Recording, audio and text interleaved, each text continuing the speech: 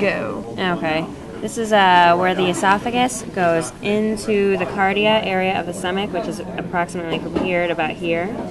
This is the fundus of the stomach, the greater curve of the stomach, the lesser curve of the stomach, the antrum, and body of the stomach, The pylorus.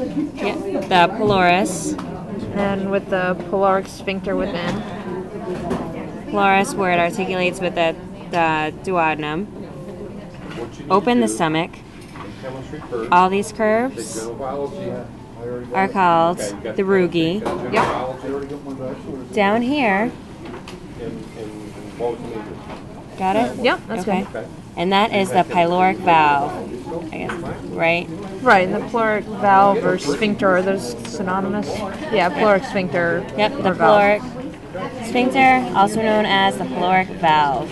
All right. And then we can just note that the greater omentum is connected to the greater curvature, and likewise the lesser omentum is connected to the lesser curvature of the stomach. While we're at it, you want to go over those tendons and ligaments too? Absolutely. Okay, so what were the easy ones? Like of the two with the lesser omentum, The hepatic, gastrohepatic tendon, ligament, the gastrohepatic ligament, and the hepatoduodenal ligament. hepatoduodenal ligament, gastrohepatic ligament. Okay, and then what were the ones with the greater omentum?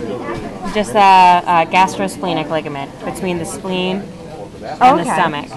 All right, and then then there was a big old central tendon. The central tendon Of the diaphragm where the esophagus runs through. And then round ligament. other way. All right, round ligament, and behind that is the falciform ligament. All right, and that's mostly all we did today, right? Yep. Okay, great.